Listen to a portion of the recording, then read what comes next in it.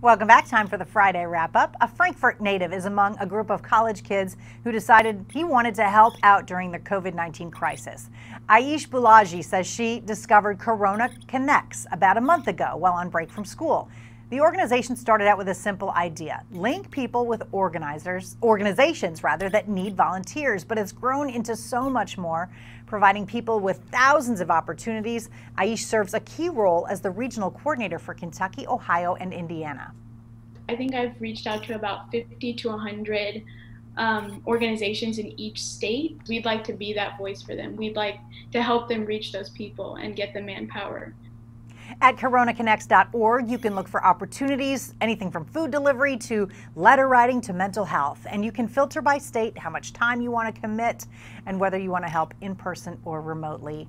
Such a great thing. All right, thanks to Congressman James Comer and to Keith.